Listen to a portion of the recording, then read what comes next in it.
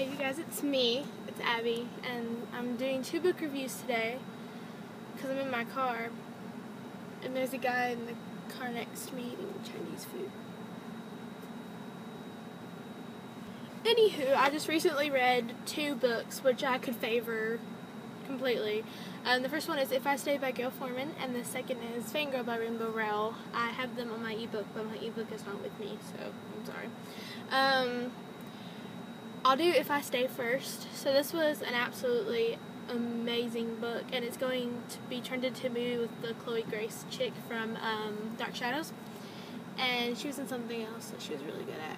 I like her, she's pretty good. It's hard. I think the only thing that concerned me though was in the book it was absolutely amazing, but I wish it wouldn't have been, well, she saw flashbacks as she was watching herself, you know, come out of the coma, but I don't know, there was just so much there that was unexplained, and I wish it would have been more explained, but I guess it might be in the sequel. I'm going to read the sequel where she went.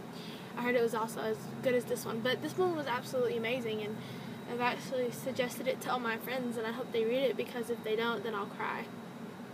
But this was a really good book. I just feel like Gail could have put a lot more information in this one, because it's quite short actually on my ebook.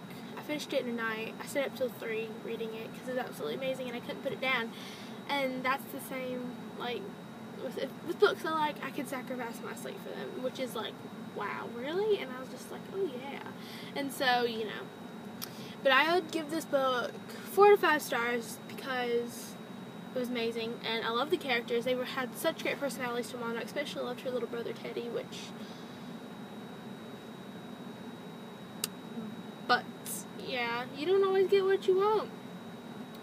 Oh well, I'll deal with it. The second book I read was Fangirl by Rainbow Rowell. I loved this book. I want to read Eleanor and Park, so I'm hoping that I will be able to.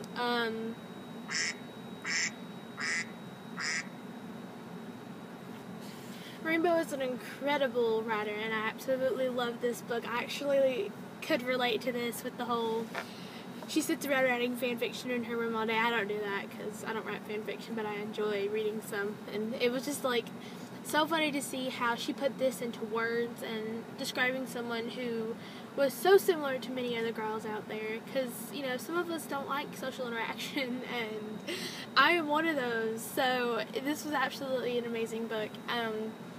I loved the characters. It's just Ren really got on my nerves, and I just wanted to kill her, even at the end when they, you know, made up.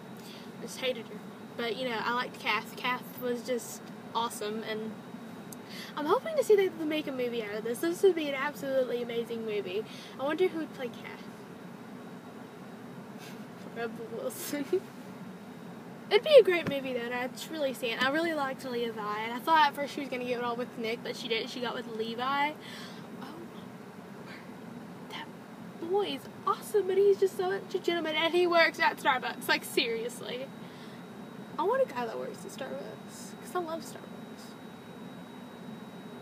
Well, that was my review for the day. I hope you enjoyed it.